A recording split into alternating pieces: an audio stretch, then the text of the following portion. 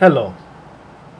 I have a few foreign coins here in front of me, and while I do love my American coins, I have a great passion for exotic foreign coins as well. And today I wanted to show you one specific piece,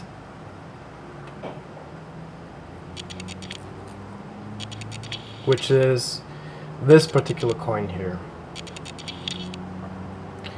It is a 5 lire from the Kingdom of Italy from 1870.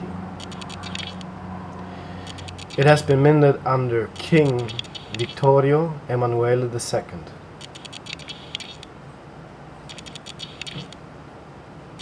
These type of coins have been minted from 1868 until the death of Vittorio Emanuele II in 1878. There also have been different mints that used to issue them.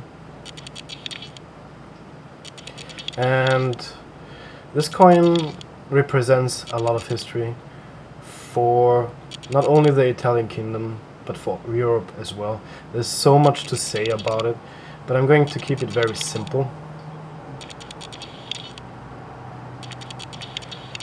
A few interesting facts that I can tell you about this coin and the ruler of Italy, Vittorio Emanuele II, is that he was the first king of a unified Italy since the 6th century. Now that's a long time. Since the 6th century, Italy did not have a ruler for a unified kingdom.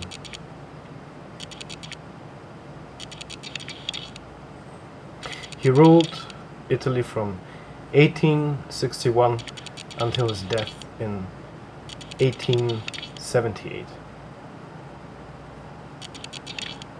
Interestingly, his wife, Maria Theresa from Austria, was the great-great-granddaughter from the Empress Maria Theresa, which was the last ruler of the House of Habsburg.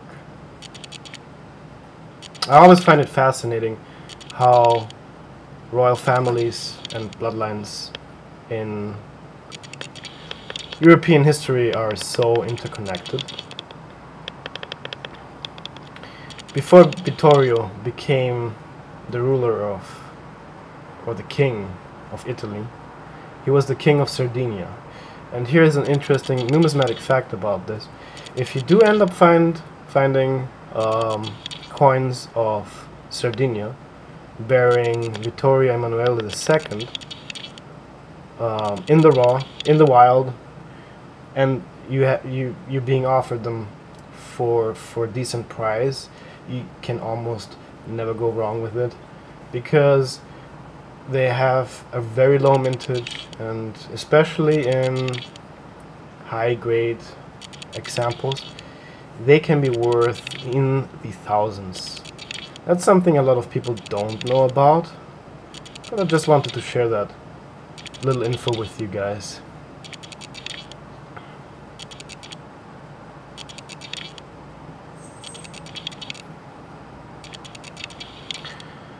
I bought this coin about maybe a year ago, and these coins are quite difficult to find in uncirculated examples. So when I was looking at that time online, the cheapest that I've seen them offered was for around $300, certified in an uncirculated grade. But I really didn't want to spend that much money for a coin like this, so I decided to look for a raw piece. I do understand the pricing behind of it. Europe during that time was very, very busy. There was a lot of war going on, so these coins have been actively used in trade a lot. Now if you do find that this is a cool coin, you can get it for fairly cheap in a low-end grade. but I just wanted a higher graded example. So I went looking and I found this one. I ended up spending about $90 for it, which I think was a really good price, and I'm very happy with it. However, you know, it's often very difficult to grade a coin just from pictures, especially online.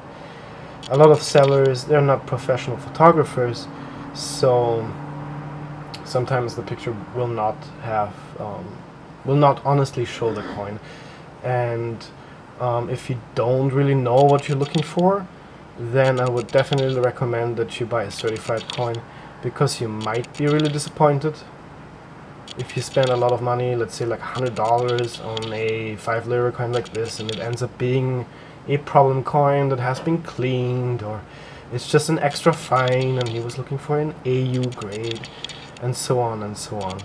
Especially this type is quite difficult because of the way the coin is struck and the details.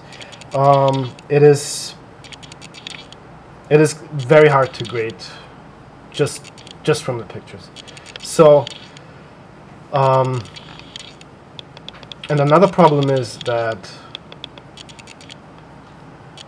a lot of times I see that there's a lot of overpriced coins.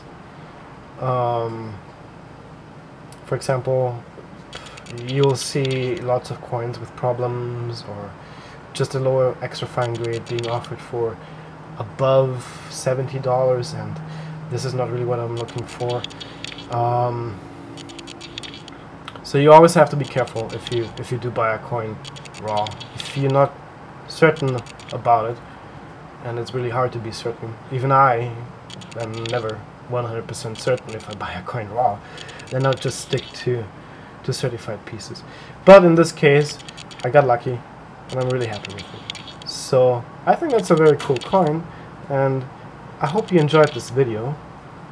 I do have a lot more to show you guys, and like I said, there's so much history behind it, and maybe that's